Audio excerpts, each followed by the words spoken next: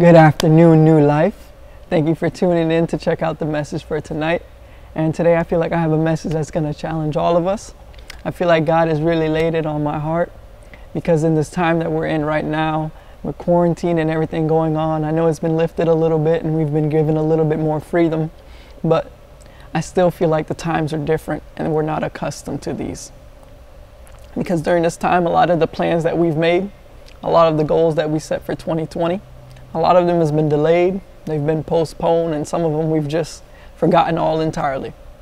And I believe during this season, it's not a time to forget about the plans and the goals that we've set, but more to focus inward on how we can better ourselves. Because a lot of the times, I believe we think like we're pretty good. Like we've been doing pretty good. Like we read our word daily. We spend time with God. And we attend church. Some of us volunteer. Some of us do community service. And overall, we feel good. And I think when we feel like that, we become very confident. Because you know that you've been in your word. You know God's hand is over you. You know you have the favor of God. And you're ready for whatever may come your way. But sometimes and somehow, things still fail. And we wonder why. And sometimes we doubt, like, is this really what God has for me? Is this really the call that He's put on my life? And, for example, you can have some great idea. You could be inspired by God. And when you go to pursue the vision, when you go to fulfill the plans that He set before you, nothing goes right. And we wonder, what is wrong? Some of us even shift the blame to other people. Well, they just don't understand right now. Maybe they're just too closed-minded. Maybe God hasn't revealed the vision to them yet. But sometimes we go as far to even as doubting God. Why, God? Why did you let me pursue this? Why did you let me spend all my time, my energy, my money into this, knowing that it was going to fail? But rarely do we ever look inward. Rarely do we ever look if our hearts are aligned with God's desires, if our desires is what God truly wants. I remember my second year at UCF, I was taking this anatomy class, and everybody told me it was going to be tough. Anatomy is basically the study of the body and how it's structured, and we had to know where things were and how they worked. And everyone told me it was going to be tough, but I knew I'd be okay because if I studied, I knew I could pass easily. But this anatomy class was something very different. It was very difficult. But I spent every day, well, every Monday, Wednesday, and Friday in the library after class. I would study everything the teacher just went over. And I would look over it up and down and try to memorize everything. I would draw out the bones and I would write down all the information trying to memorize. And when the first test came, I felt prepared and I did very well. So I decided, you know what? This is how I'm going to study for all the other tests. I'm going to go in the library 3 times a week. I'm going to draw out the things that I need to know. And I'm going to try to memorize all the information. But when the second test came, things didn't go as well as the first test. And I wondered why. But I realized it's because I took the same way that I dealt with the first test, the same way I dealt with the first problem to try to solve the second one. And it didn't work. Because the second test was completely different. Even the way the questions were worded confused me. And the way I ended up studying was not good enough for the second time around. And of course, it would have been easy to blame the professor. It would have been easy to blame how the test was worded. It would have been easy to shift the blame onto other people. But ultimately, at the end of the day, it was the way that I studied that wasn't good enough. Because I was well capable of passing that test. All the prerequisites I took prepared me for it. And the same thing applies to our lives today. We've been accustomed to living one way. But after this outbreak of this virus, the COVID virus, we've been forced to change the way that we live. But we are still prepared for it. So the title of my message today is Locked and Loaded. Because even though sometimes we may feel like we failed, no matter what the circumstances are, No matter what the circumstances may look like, the calling is still there. The vision is still there. The gift is still there, even when we feel like giving up. God makes no mistakes. Romans 11:29 says, "For the gifts and calling of God are without repentance." Meaning it wasn't a mistake you were given these gifts and these talents. You may feel down because you failed, but the vision you were given, it still has purpose. So if you have your Bibles with you, open them to Joshua 7, verse 6. Just a little background. Joshua is now the appointed leader of Israel. And God has commanded Joshua to be brave and strong, to not be afraid, because God is with him, just like he was with Moses. And the Israelites conquered Jericho by following the instructions of the Lord. And everything inside was going to be devoted to God. But Achan disobeyed the word of the Lord. And this made God furious with Israel. And when the Israelites went to battle with Ai, they began to lose the battle for the first time. And many of them were killed. And the people of Israel lost their courage. And this is how Joshua responded to what happened. Picking up in verse 6, it says, Joshua tore his clothes. He and the leaders of Israel lay face down on the ground before the ark of the Lord until evening and threw dirt on their heads. Joshua prayed, "O Master Lord, why did you bring these people across the Jordan to hand us over to the Amorites so they could destroy us? If only we had been satisfied to live on the other side of the Jordan. O Lord, what can I say now that Israel has retreated before its enemies? When the Canaanites and all who live in the land hear about this, they will turn against us and destroy the very memory of us from the earth. What will you do to protect your great reputation?" See, Joshua thought they were well equipped to defeat the people of Ai. It was a small city, and because it was so small, they only sent a small portion of the army to go to battle. There was no point in sending everyone for such a small city.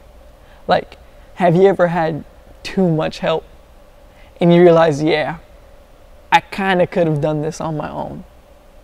I remember one of my friends was moving and she asked for help on our group meet, and a lot of people showed up to help her.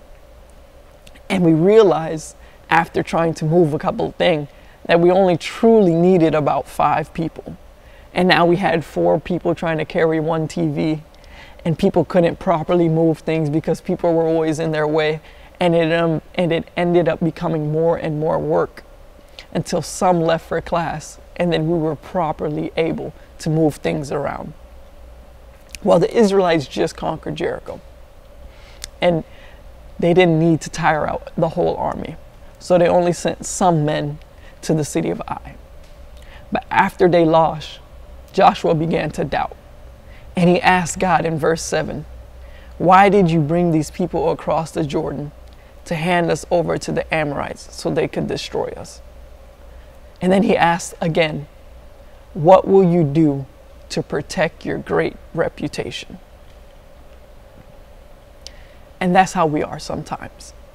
When we have a vision from God, a call on our life, a desire to expand his kingdom, first we seek God out. Then we make all these plans on how we're going to get our vision. But when something goes wrong, we begin to doubt God. Was this even God? Or was this just me? But if you have desires to help others and expand the kingdom of God, I tell you this is not from yourself.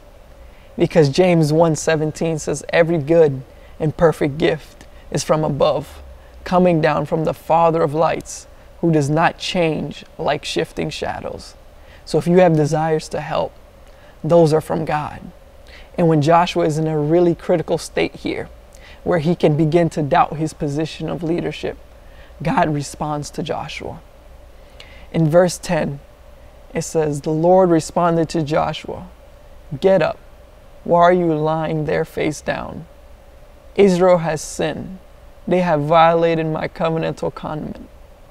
They have taken some of the riches They have stolen them and deceitfully put them among their own possessions.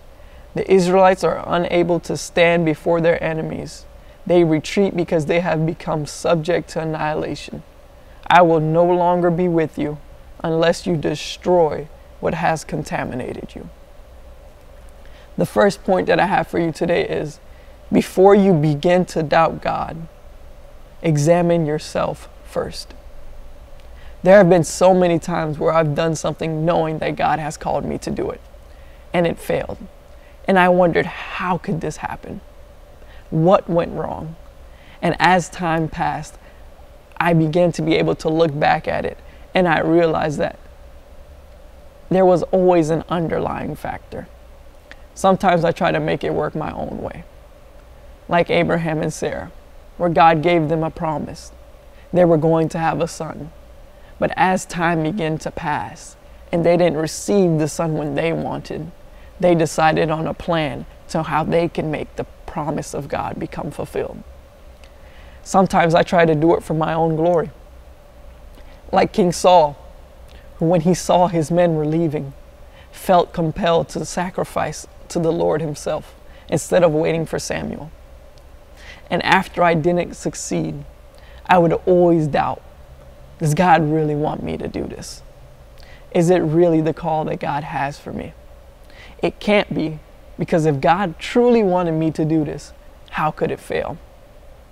But it was. I was just too focused on me. I wanted to get stuff done my way. And when I began to self-examine my heart, I realized it wasn't God failing. It was me trying to get the glory. It was me trying to be known. And the same thing happened to the children of Israel. Just imagine you are the leader of Israel. God has chosen you to lead and told you to be strong and brave. And there was a strong leader that was before you. And you're kind of scared to take this position, but God tells you to be strong and brave for his reputation, for his name, and you step up to it. And you go to this great city of Jericho, and God gives you instructions on how to conquer the city. And it doesn't make any sense, but you do it anyway. And then the walls of Jericho come tumbling down, and everything that was found inside of Jericho was to be devoted to God. And everyone agreed, but still someone decided to steal. Someone decided to take some of that treasure for themselves. If I'm Joshua, I'm upset right now, because I know there was plenty of things that me and all the other Israelites wanted to take, but we didn't do it because we knew all of this was going to be devoted to God. But Achan still decided to take the treasure for himself. So Israel began to examine themselves, and God told them there was someone among them who had stolen. And Joshua set out the plans of the Lord on how to find out who it was, and God revealed who it was. And because of Achan's sin, the Bible says he and all of his house, his daughters, his sons, his cattle, and all of his belongings were stoned and burned by the children of Israel. And after this, Israel's name was cleared. God was no longer angry with them. And God spoke to Joshua. In Joshua chapter 8, verse 1, it said, the Lord told Joshua, don't be afraid and don't panic. Take the whole army with you and march against Ai. See, I am standing over to you the king of Ai, along with his people, city, and land. Do to Ai and its king what you did to Jericho and its king, except you may plunder its goods and cattle. Set an ambush behind the city. And Joshua obeyed the commands of the Lord and set his men in position. The second point that I have for you today is, if you fail, try again until you succeed. Michael Jordan once said, I failed over and over again in my life, and that is why I succeed. Colin Powell once said, there are no secrets to success. It is the result of preparation, hard work, and learning from your failures. The Bible says in Proverbs 24, verse 16, "For a righteous man falls 7 times and rises again, but the wicked stumble in time of calamity." Meaning you are going to mess up. There are going to be times where it gets tough, but don't give up. And the children of Israel obeyed the commands of the Lord, and they attacked the city of Ai. They began to retreat as if they were defeated. And the city of Ai was probably thinking, wow, we've defeated this great city, this great nation of Israel twice now. We have them retreating once again, and they're supposed to be the one with the true and living God. And as they begin to chase out Israel, they begin to realize their city began to burn down behind them. And now they were surrounded. And the Lord gave the victory to Israel. And so many times when we're going through tough times, or things seem to not be going right, we seek after God. But when we are finally given the victory, what do? Do we just take it and move on to our next goal? Do we just celebrate? Or do we seek out God? Do we seek Him out how we did when we failed? If we're being honest, I feel like we mostly seek out God when we failed. We mostly seek out God in our time of need. And I believe that was the same for the children of Israel. That's why they were always in bondage. That's why people were always trying to come and conquer them, because God knew that is what would get them to turn their hearts back to God. But after the victory, we see in verse 30 what Joshua does.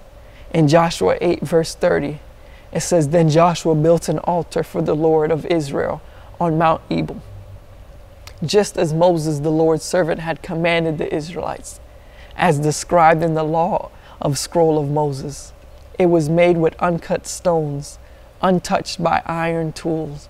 They offered burnt sacrifices on it and sacrificed tokens of peace." There in the presence of the Israelites, Joshua inscribed on the stones a duplicate of the law written by Moses.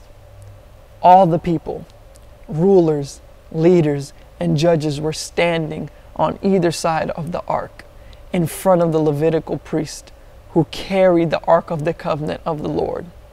Both resident, foreigners, and native Israelites were there. Half the people stood in the front of the Mount of Gerizim, and the other half in the front of Mount Ebal, as Moses, the Lord's servant, had previously instructed to them to do for the formal blessing ceremony. Then Joshua read aloud all the words of the law, including the blessings and the curses, just as they were written in the law scroll. Joshua read aloud every commandment Moses had given before the whole assembly of Israel, including the women, children, and resident foreigners who lived among them. After the loss and after the victory, we see that Joshua sought after God. And he made it known among the whole nation of Israel. As he read aloud the commandments of Moses, we are going to follow God how Moses did. The third point that I have for you today is, you were chosen for a reason. Don't doubt it. After everything that happened to Israel, the Israelites conquering Jericho, then conquering the city of Ai, I believe Joshua's faith began to grow. And I believe this because 2 chapters later, Joshua will command the sun to stand still, and it would. After defeat of Ai, Joshua may have felt down. He may have doubted his leadership. He may have doubted that he was chosen by God to lead Israel. But the faithfulness of God began to build Joshua's faith. I remember when I first began thinking about becoming a pastor. I didn't like it because everyone told me that I was going to be one, because my mom was one. And I fought with it a long time because I didn't like public speaking. I still don't like public speaking. And I didn't want to pursue something that would put me in the position to always be speaking in the public. But then I decided, you know what? If God has called me to do this, He is going to prepare me for it. And I had to look on the inside of me. Why am I so afraid of public speaking? What is it? And I realized there were things in my past that made me afraid to speak in front of people. Times where people would make fun of me because of the way that I spoke. But when I get up and I go to proclaim the words that God has given to me, I realize that it isn't me that's speaking. It is Him that's using me. That's why before every time I speak a word, before every time I am chosen to speak, I pray, God, just use me, because I am just an instrument in your hands. And your word that you've given me, it never returns back void. And sometimes I feel like no one really understands where I'm coming from. Sometimes I feel like no one understands the message that I've prepared, and I would begin to doubt the call of God upon my life. Then there would be people who would come up to me after the message, saying about how they were going through that exact thing right then and there, how they felt like they were going through that stage in life, and that was the exact words of encouragement that they needed. And I would be reminded that God still uses me. I would be reminded that this is the call. This is what I have prepared for you. And I felt so blessed. And I felt like God was telling me, you may fail, but when I am with you, you will succeed. And I don't know who this message is for, but you've been preparing all your life, and you've been equipped. You are locked and loaded, and now it's time to fire. It's time to go out and show the gifts that you have to the world. It's time to go out and show the vision that you have to the world. It's time to declare the good news of Jesus Christ to the world. You were chosen for a reason. New Life, I just want to thank you for the opportunity that you've given me to be able to share the word with you tonight. I thank Pastor Mark and Lady Jane for giving me the opportunity to just be on this platform. I believe that we've been prepared, and we just have to look inward to find what is truly holding us back, because we are locked and loaded. Thank you, and have a good night. God bless.